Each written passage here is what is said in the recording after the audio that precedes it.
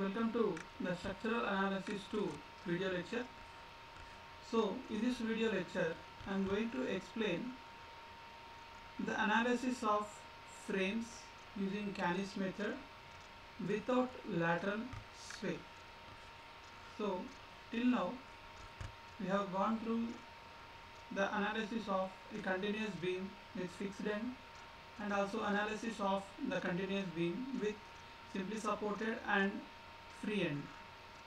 So the analysis of portal frames is also plays a major role in studying.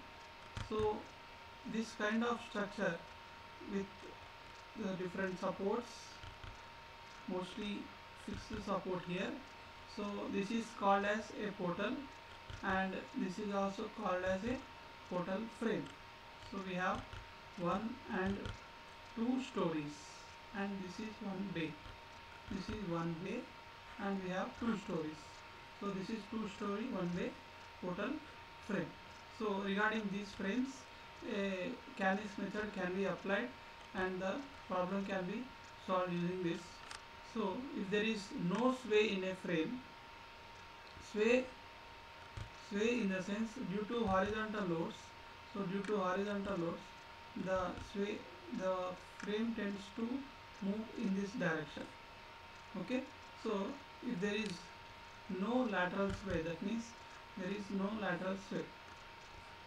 So if there is no sway in a frame, the analysis is exactly the same as that for continuous beams.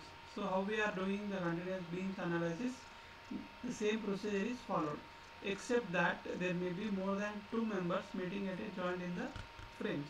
So in a beam, suppose this is a beam, at a joint B only two members, this is member 1 and member 2, only two members used to be there here, but in a frame there might be more than more than two members acting at a joint. So that is what they have explained.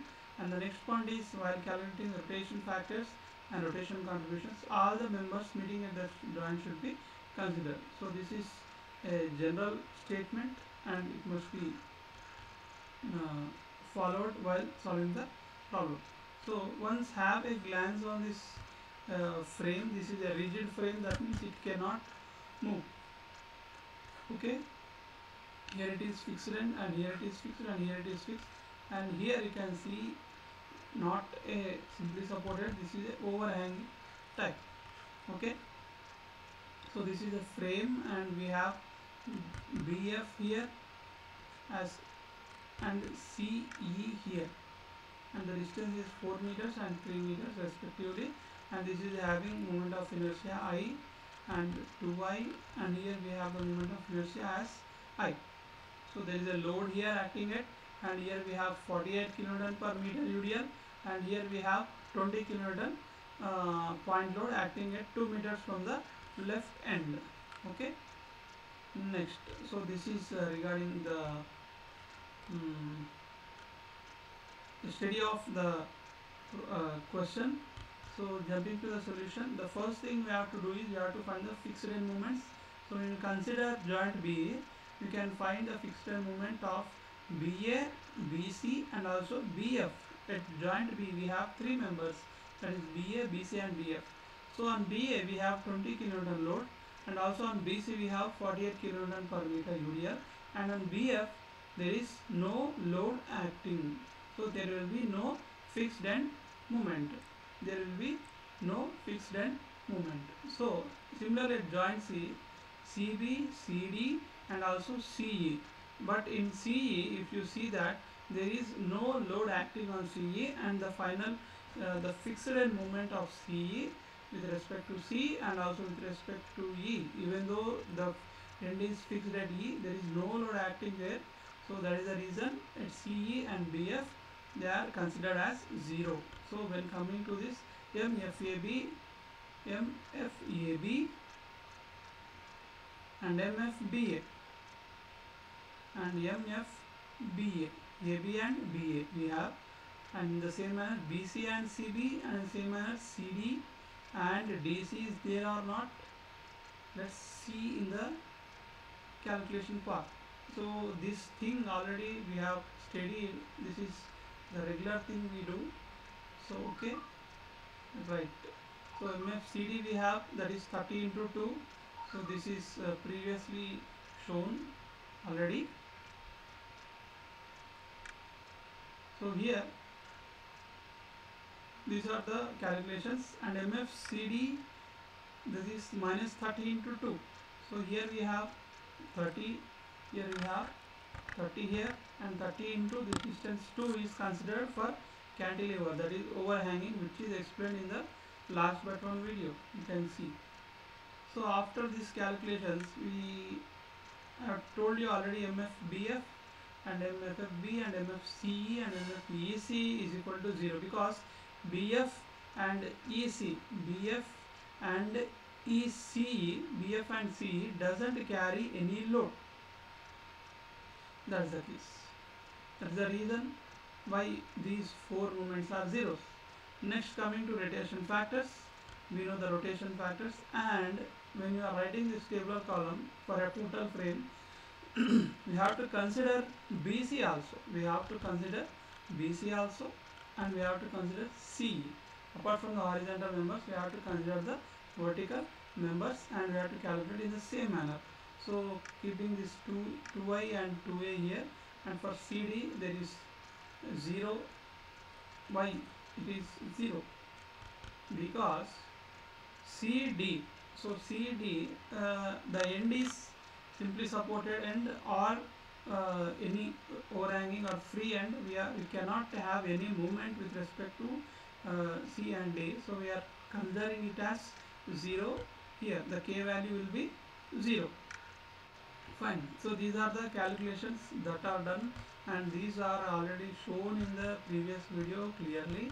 So there is a video made by me on whiteboard. In that every step is explained clearly. So if still you have any doubts, you can ask me in the comment section in this video, and explain you in the videos in the comment. Okay. Next, going to back. So this is also important.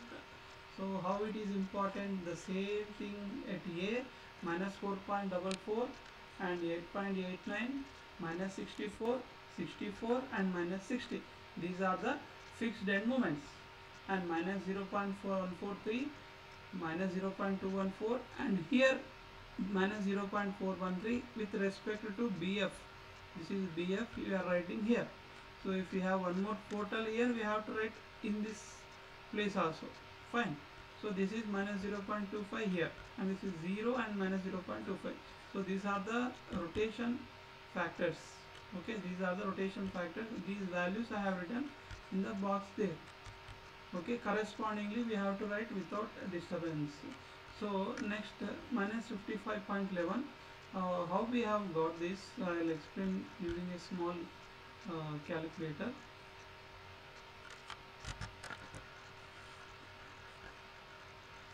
Yes, so the sum of the moment with respect to AB, that is 8.89 minus 64.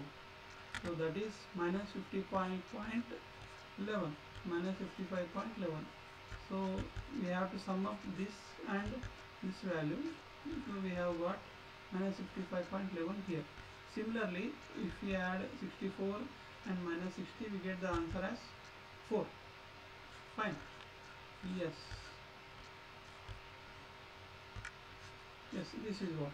And next we have how we got the value 7.88.